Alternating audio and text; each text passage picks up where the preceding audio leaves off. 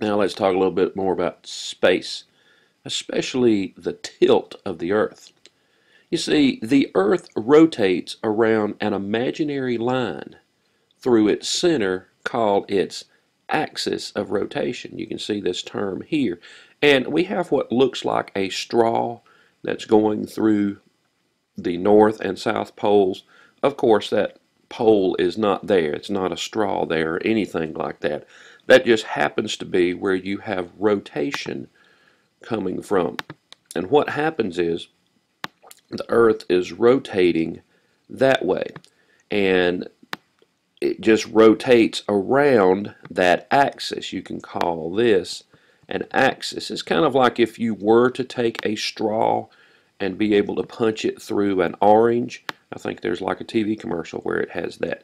If you were to take a straw and punch it through an orange, you can turn the straw and then be able to turn the orange. Kind of the same thing, even though it's just a basic, it's just the Earth that does it itself without a straw. It is turned and it rotates one complete time around every day.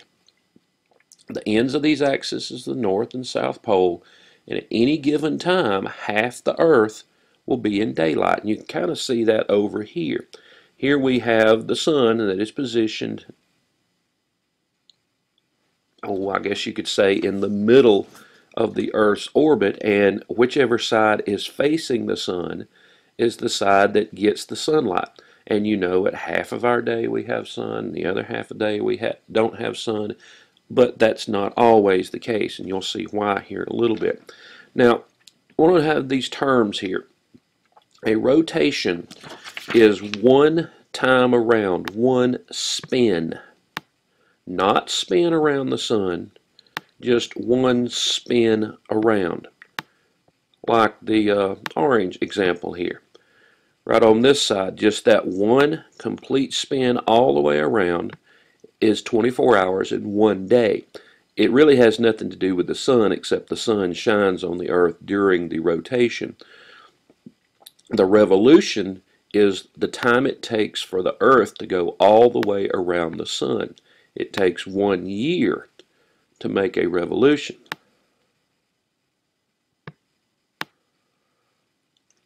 So during the revolution, you have 365 rotations. It's spinning, spinning, spinning, spinning, spinning, spinning, spinning, spinning, spinning, spinning, spinning, all the way around the sun. And it'll do that 365 times before it makes one complete revolution around the sun. Revolution, of course, is going to be 1 year, the time it takes to get completely around the sun. Now, we mentioned in an earlier video that gravity is what keeps all space masses in place, and the same thing's true here for the sun. For the Earth and the sun, the reason we have the Earth, which has not flown out into space, is because it is attracted to the sun's gravity, gravitational pull. It's caught up in it. So it is going to orbit around the sun because of gravity. I just kind of want to remind you in this one. In a year, in this orbit around the sun, this complete orbit is about 200 million miles. This complete orbit around the sun is about 200 million miles. Now, the Earth to the sun, that's about 93 million miles. So you can see this is not to scale here, because this 93 million doesn't look like a whole lot compared to the 200 million. But that's about what you have, 93 million miles to the sun, 200 million miles around here. Now, just for scale, you have the moon, which is only about 200,000 miles away. And that's why the moon looks so big, is because it is so close. Well, anyway, the Earth doesn't stand straight up in space. It has a distinct tilt. You can see this very well right here. It's not standing straight up. This is like at an angle. If it were completely straight up, the axis of rotation, oh, what a crooked line. Oh, that was awful. But anyway, the axis of rotation would be straight up in space, but it is not straight up in space. It has a tilt, and this tilt is at 23 degrees. Now, I know that's kind of mathematical on you, but you have probably studied in math how you can look at the angle of things using a protractor. And for the Earth, scientists think that it is 23 degrees. And they also think that this is something that has varied through time, that sometimes it has been, say, 21 degrees. Sometimes it has been, say, 24 or 25 degrees. And there's speculation that that may have something to do with why we've had ice ages and so on. But that tilt is going to play a huge role in the seasons. Now, before we get to the seasons, let me tell you that this tilt stays the same the whole time. Now, I know it's pointed in this direction on this picture, and it's pointed in the opposite direction on this picture, but that's not the case. This is just a matter of perspective. If you were to be looking at the Earth from this side in space, then you would have this same direction going up through here. So don't worry about that. But if you notice, as it does go through space in its revolution around the sun, it is always pointing in the same direction. The Earth does not wobble, which means as it's going around, the tilt doesn't go back and forth and back and forth. It just stays in that same particular area, pointing in that same particular way the whole time. You can see that right here. You can see it's going around the sun, and it still points in the same direction the whole time. And actually, you may remember last video we talked about how it's pointing at Polaris, the North Star. So that would kind of make sense that it would not wobble because it's always pointing to the same star. So what's going to happen is this is going to cause the seasons. It's going to cause the seasons. Now, what that means is, oh gosh, I'm just drawing awful today. Anyway, here we have the sun, which is nowhere near scale, but you can see the Earth a lot better this way. Oh, let's take the summer here. Here in the summer, the Earth is getting sunlight from the sun, but it seems to be that the northern hemisphere is getting more tilt toward it, so it's getting more sun. And in fact, whenever you have that northern hemisphere getting more sun, it will be from this 0 degrees here to this to this 0 degrees here where the sunlight is, which shows you that this entire area up in here, the Arctic Circle, for that little bit of time, they're going to get sun the entire day. They're going to get sun the entire day.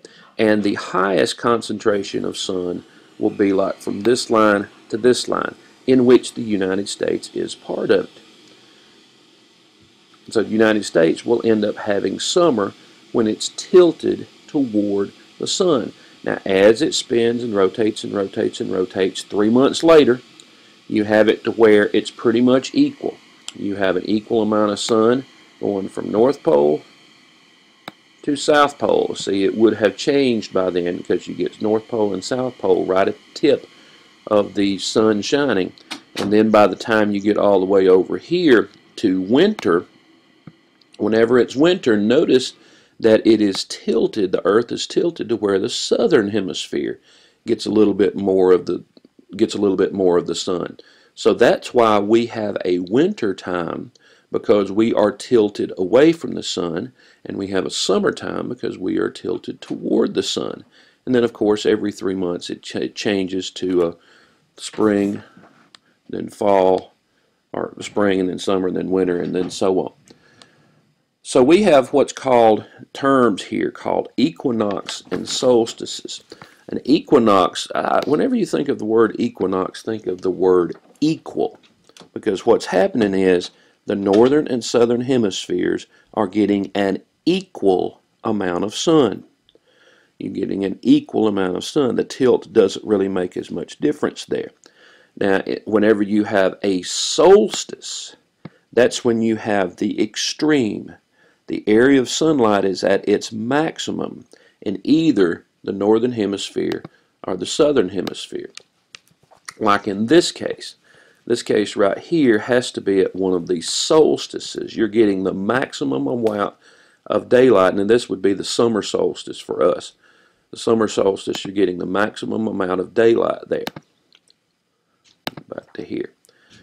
And our summer solstice would be here when North America is getting the maximum amount of daylight. And you can see when these happen. These happen like the 20th, the 21st, and the 22nd, and even the 23rd as far as these particular times of the year. Let me give you some tilt facts. At the summer solstice, areas in the Arctic Circle are completely dark for 24 hours straight. So summer solstice,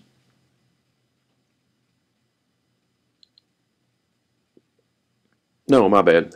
I said that wrong. At the summer solstice, you have areas in the Arctic Circle that are in complete daylight for 24 hours a day, which means at the South Pole, you have complete darkness for 24 hours a day in the Antarctic Circle. Because another tilt fact, because of the tilt, the sun in the winter at noon doesn't go very high on the horizon. Now look at this. Here you have the sun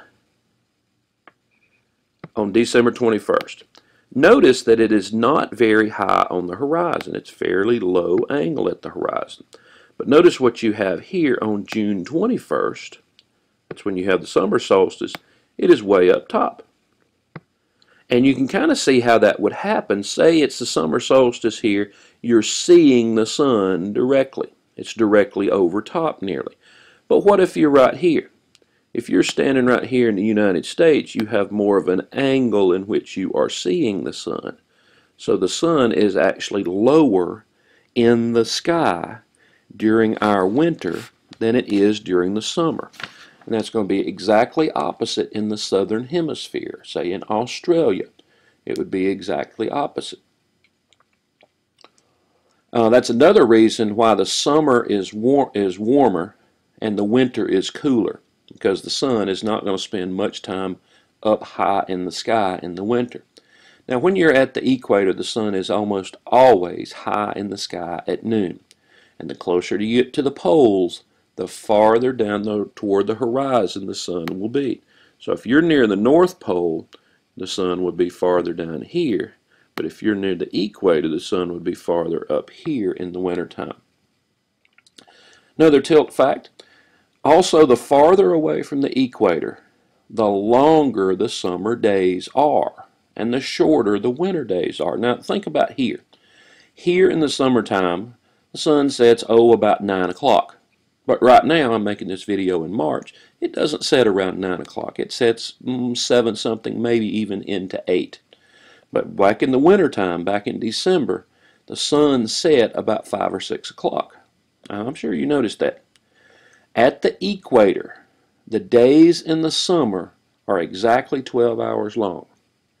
So the closer to the equator you get, the closer the days will be to 12 hours per day. The farther up you get, the more extremes you have. Up here in northern Canada, you will have summertime in which you have a lot of daylight, and wintertime in which it gets dark really quickly, where you don't have as much daylight.